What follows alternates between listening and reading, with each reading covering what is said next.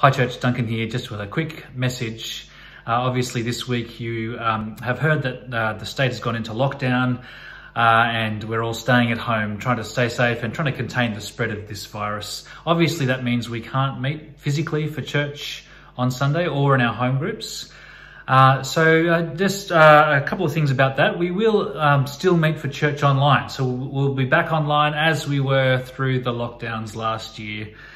It'll be the usual web address for that, which I'll send out in an email, so you'll get details about that. This Sunday, there'll be a one-off pre-recorded sermon that we will use from one of the other Trinity churches.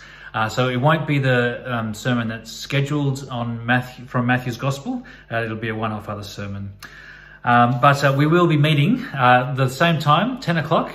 Do log on, do type your name, type hi in the chat box. It's really great to see everyone who's there and to know that we're all gathering together, even though we're not physically together, we're there together in spirit and actually at the same time hearing from God's word, singing his praises and praying to him. So say good day in the chat on Sunday.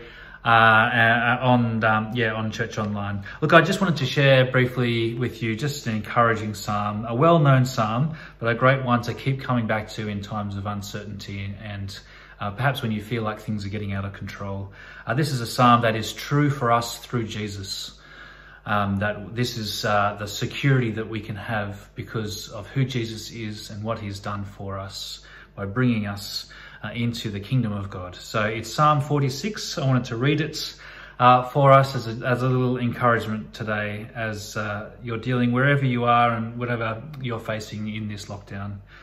Psalm 46. God is our refuge and strength, an ever-present help in trouble. Therefore we will not fear, though the earth give way and the mountains fall into the heart of the sea, though its waters roar and foam and the mountains quake with their surging. There is a river whose streams make glad the city of God, the holy place where the Most High dwells. God is within her. She will not fall. God will help her at the break of day. Nations are in uproar, kingdoms fall. He lifts his voice, the earth melts. The Lord Almighty is with us.